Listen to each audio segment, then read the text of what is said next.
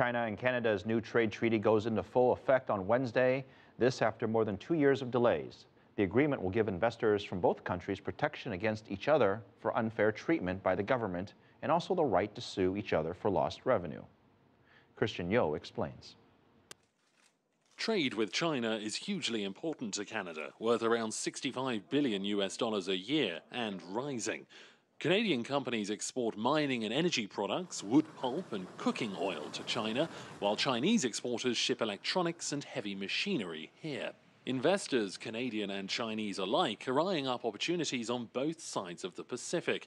But the economic and legal systems of these countries are substantially different. Now it's believed the long-awaited Foreign Investment Promotion and Protection Agreement, or FIPA, will smooth over those differences.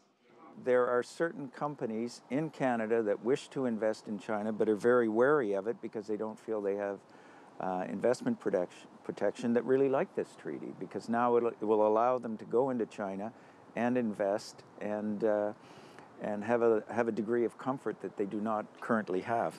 The treaty works both ways, protecting Chinese investors from unfair treatment by the Canadian government. Canada has over 24 of these agreements, and there's literally thousands of these bilateral agreements around the world. If you bring your money into Canada, you will be treated like a Canadian. But what constitutes unfair treatment? Critics of FIPA warn it gives corporations the right to sue Canada for lost revenue as a result of changes to government policy. I think the main purpose is to give a very powerful tool for very large companies to put intensive pressure on governments when they don't like what the government might do. This could have implications on the success of the Northern Gateway, a proposed pipeline to ship oil to Asia. China's state-owned oil company CNOOC, which acquired Canada's Nexen last year, could sue the government if the pipeline fails to materialize. Another concern is that cases are heard in private courtrooms shrouded in secrecy.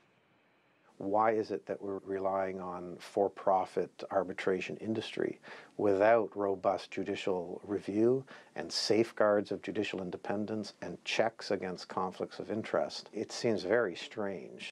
This trade treaty with China has been met with apprehension. Some say that these treaties tend to favor the more powerful partner. A similar agreement with the United States has seen American companies sue the Canadian government for $140 million. Meanwhile, the American government has never lost a case.